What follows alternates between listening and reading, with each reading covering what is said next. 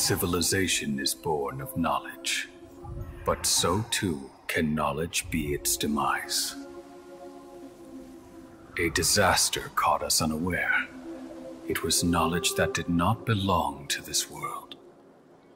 The Scarlet King brought this forbidden knowledge into our world, and it quickly spread like a plague. People's minds were filled with crazed whispers.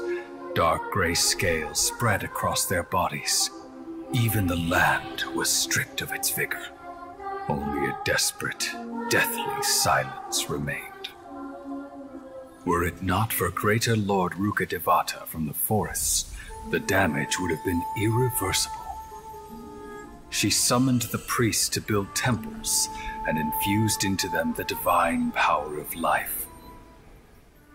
The disaster was miraculously tempered, and the embers of our civilization were preserved in Aru village.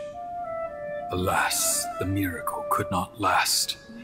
As long as forbidden knowledge continued to exist, it would forever blight this world. In the end, the proud king of the desert, my eternal lord, chose to sacrifice himself.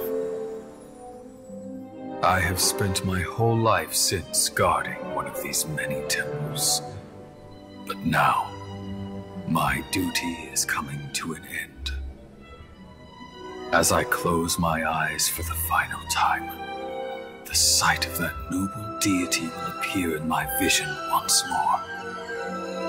In helping the Scarlet King to eradicate forbidden knowledge, she exhausted her strength, and her form became that of a small child.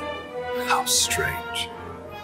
Now that I think of her, I no longer have any fear of death, for I sense that the spirit of life will abide with me during my eternal sleep.